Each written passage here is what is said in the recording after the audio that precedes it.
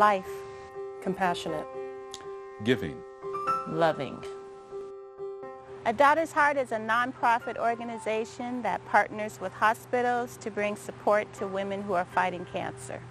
Methodist Hospital is very fortunate to be one of the partner hospitals benefiting from the ministry of A Daughter's Heart. Our female cancer patients, both inpatients and outpatients, receive the love pouches and visitation from A Daughter's Heart volunteers.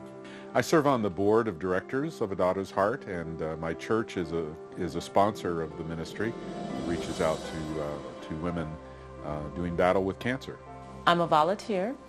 I'm working in Loma Linda. I think that's one of the biggest ones we're doing now. And so that's my association. I give out love pouches to the women patients. I launched A Daughter's Heart to pay tribute to my mother, who passed away from pancreatic cancer. It's my way of giving honor to her life. A Daughter's Heart is special because the love pouches and the visits really make a difference in the lives of our female patients undergoing treatment for cancer. It's such a unique ministry.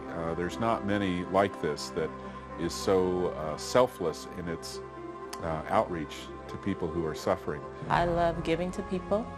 I love the fact of volunteering and being able to share Christ with others. And I believe that's what this is about. A Daughter's Heart is a direct reflection of how I feel in my heart towards my mother and all the women we touch. A Daughter's Heart. A Daughter's Heart.